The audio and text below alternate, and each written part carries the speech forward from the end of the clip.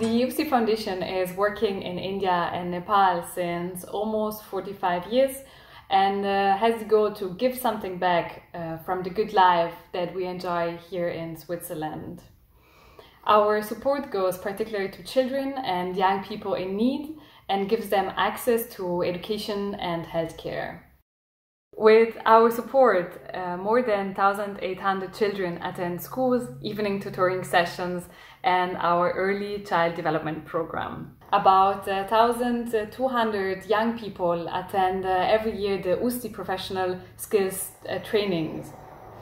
And we target in particular with the trainings at school dropouts and single mothers and equip them with the practical and the theoretical knowledge following the idea of the Swiss dual system. The professional skill training is very successful, and about 90% of our graduates are able to find an employment afterwards and or able to start their own business with a small startup capital.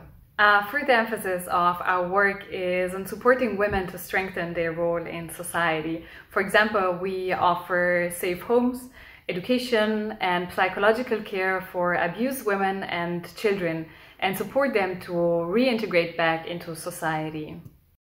Our experience showed us that good health is a prerequisite for learning. And Usthi is running since many years a hospital in a tribal region and also cares for the health of the youngest children in the early child development program.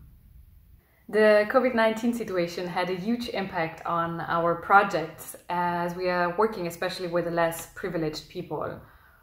And we observed that COVID-19 has created not only a health pandemic but also a social pandemic.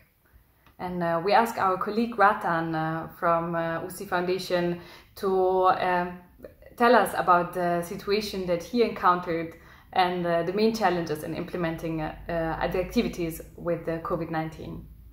We were forced to stop all our programs, and we had to send back all the children's youth in our care.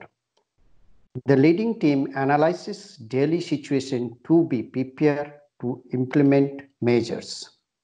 It is a tremendous challenge to solve problems because the administration stopped sanction and few days later they introduced the new shutdown. Thanks to the support from many donors and also the Embassy of Switzerland in Delhi, we were able to immediately step into action together with our local partners.